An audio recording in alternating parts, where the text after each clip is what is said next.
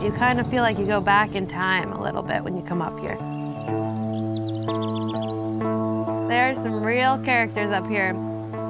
You've got everything from like fishermen that have been living here for 30, 40 years, or maybe they're kind of expat type of person that's run away from home and is escaping to a very serene, still life of quietness.